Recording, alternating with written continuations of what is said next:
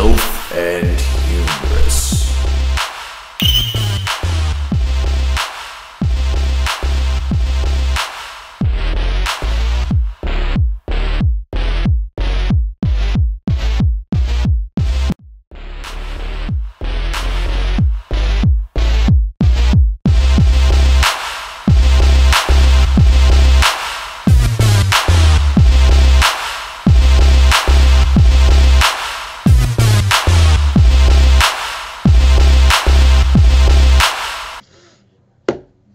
Welcome, guys. This has been my by far the most researched topic that I've ever done. A lot of this stuff I talk about and I'm going to talk about is stuff that I've researched over the years of weightlifting and dieting and all that fun stuff, but this one has been relatively new to me. It's actually relatively new even in the science world, I guess you could say.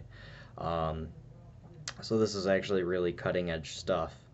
And of course we're talking about gut flora, gut microbiota, your microbiome, all that fun stuff. So first of all, what is it? I know I talked about it and why you shouldn't be drinking dairy in the last video because it affects it poorly. Basically it's your second brain. It chooses whether you produce vitamins, chooses whether you produce or lose fat, basically controls your hunger, cravings especially. It's nothing to take lightly. And the Western diet that everyone is born into, the microbiome diet that we're born into, is disaster, especially not just the diet in general, especially the uses of antibiotics and that type of medicine that its main goal is to clear out your biome and your gut has led to disastrous effects. Again, it's another case of industrial society destroying the human race. So, some interesting things that I've learned about this that you can tell your friends and it'll show you just how important it is. So, autism has obviously been on the rise in the past few decades. A lot of it is due to mothers waiting later in their lives to have children. The other reason might be because their children have low gut microbe diversity. It's also found in people that have Parkinson's, so later on in life, if your family members are developing Parkinson's, you might be able to reverse that, or if you yourself know that you might do that, then increasing your gut microbiome diversity, which is, I will tell you how to fix that at the end, can stop that. But for children, it's a relatively new thing, and they actually found, and a lot of this is a few of these things are going to be about fecal matter transplants. So basically, they take the healthy poop from one rat or from one human, and implant it into the intestines or the gut of the other subject and fixes it. Not joking around. The extent that this has been done has led autism mice to be less autistic and not be autistic at all in some cases. They've done it between obese mice and thin mice, where this was the really interesting one. The lean mice that couldn't really gain weight or really didn't have a heavy hunger, transplanted it with the obese microbiome of the fat mice, and just about overnight it developed a voracious appetite and turned into an obese mouse. They did it with introverted versus extroverted mice too, so if you're ever wondering, why am I so shy, why am I less outgoing, maybe In the future, they'll do fecal matter transplants, and you can just change your personality that way. But until we get there, until the more research is done, we're left with fixing it ourselves. So, how do you do that? And what are the best ways to do it while being a weightlifter, bodybuilder, just for nutrition? It's kind of tough. I guess the ketogenic diet isn't actually the best diet for this.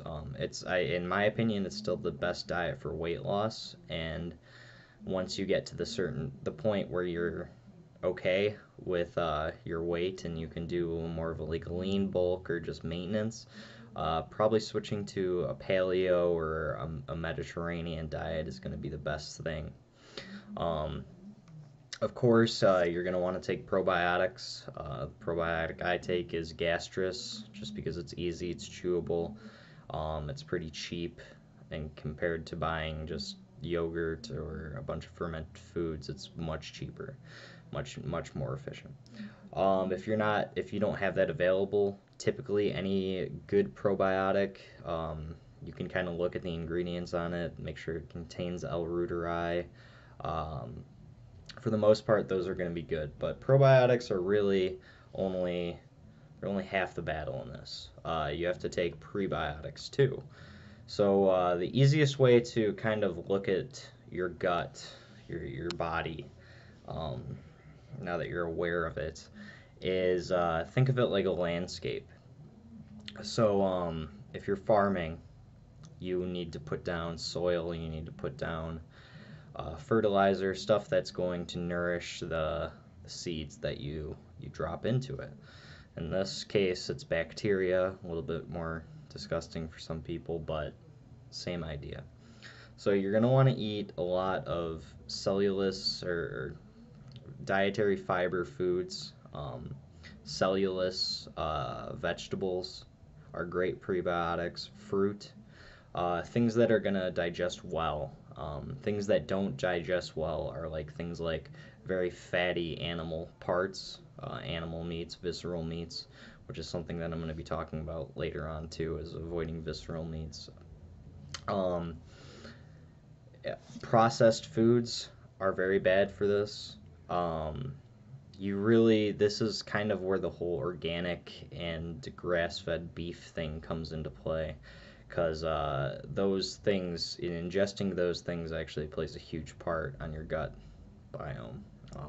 Otherwise, I mean, if you're eating beef from just like cheap beef from Kroger or whatever, it's the cows are being fed basically with corn, and cows can't even digest corn, so all of their digestion is all screwed up. That's causing a bad gut microbiome for their whole body. They're in turn slaughtered, killed, given to you, and that's not a good mix. Especially on top of all the hormones and stuff that are being ingested. It's time to make the switch.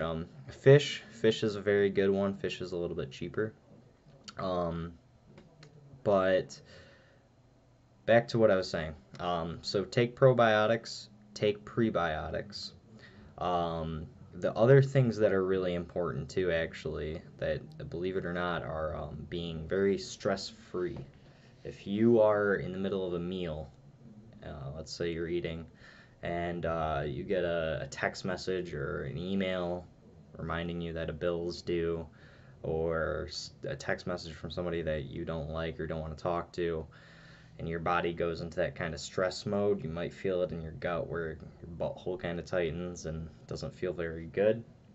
That basically means that you can still finish your meal, you can still finish eating whatever you're eating, but nothing is going to be digested. Digestion has completely stopped in your stomach. You're still masticizing the food with your stomach, with your teeth, but your stomach isn't doing the contractions to actually break it down into molecules. It's just done. The reason for that is basically because you've gone into a fight or flight mode, and the first thing that stops during fight or flight mode is digestion. That's often why when people get scared they have to poop. Um, it it just kind of makes sense when you think of it that way. But having a stressful life and being under a bunch of stress while you're eating doesn't just cause stress eating, but it actually causes you to put on excess weight because you're not getting the proper nutrients that you should be from your food. I mean, sometimes it can even take up to 8 hours for your body to get out of that shock and to actually start digesting food. So how can you get past that? I didn't really research any stress relief activities. The ones they mentioned were basically mindfulness and meditation. So if you're into that strain of things, then by all means go for it.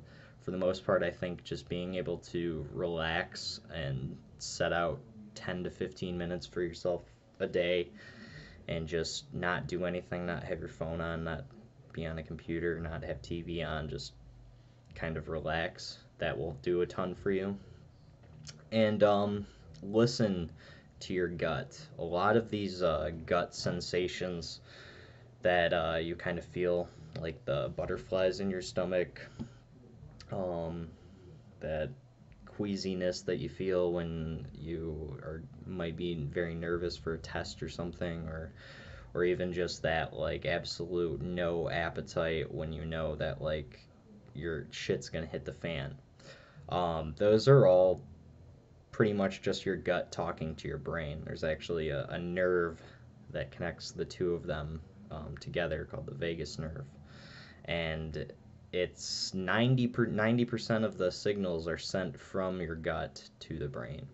So it's very important to listen to that and to make sure that you're doing everything that you can to respect your gut, to be the least stressed you can. That's pretty much it. And to provide it the diversity. I'll probably do a follow-up video on this, just because there's one thing that I wanted to talk about that is going to tie into stress eating, and that's going to be the food reward value system.